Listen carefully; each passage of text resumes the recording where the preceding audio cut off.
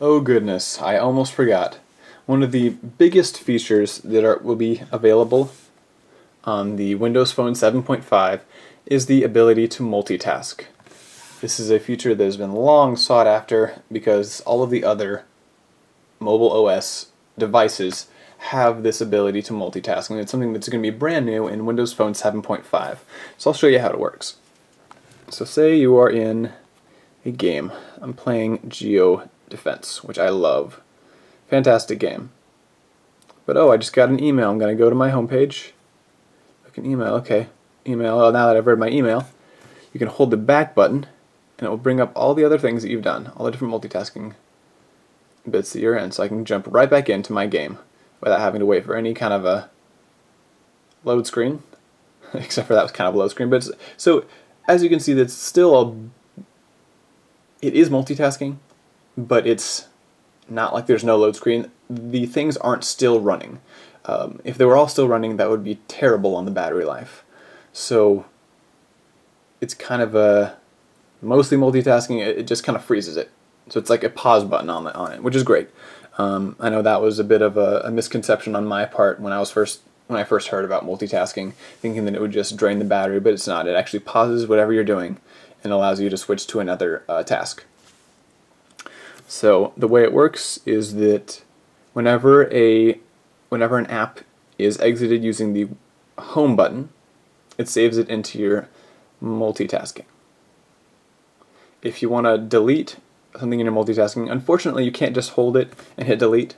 I'm assuming this is a feature that will be added soon because it kind of just makes sense. It just makes sense. But at this point, you have to exit using the back button. Exiting using the back button will take it out of your multitasking, kind of drawer. I know this is going to be tough for me because I'm used to hitting the home button. Home button is a button that I always use because I hate to just keep on pressing back if I'm further into menus, hitting back just to get to the home page. But then again, since it's not actually wasting very much more battery having it in the multitasking, it's not a pain.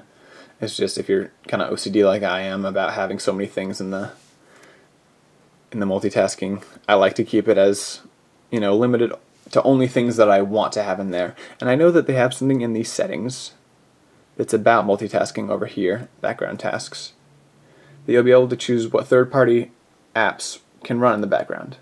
But at this point, either I actually don't have any apps that use this, or it's something that won't be available until the full build. You'll be able to put exceptions on them, so telling certain apps not to be able to run in the background, or I'm assuming also having certain ones that can, and hopefully being able to tell certain ones not to. Because I know things like email or text messaging, I wouldn't want to be able to run in the background just because that's easy enough to get to anyways. But things like certain games, probably all games for me, would be able to multitask so that if I accidentally hit a button and exit it, I don't have to wait for it to completely load back up like you would with Windows Phone 7. So that's something that is now a feature. Hopefully some of the exception system, I guess, for background tasks will be more fully operational once the full build is available coming this fall. So that's going to be it for my comparison videos of Windows Phone 7 versus Windows Phone 7.5.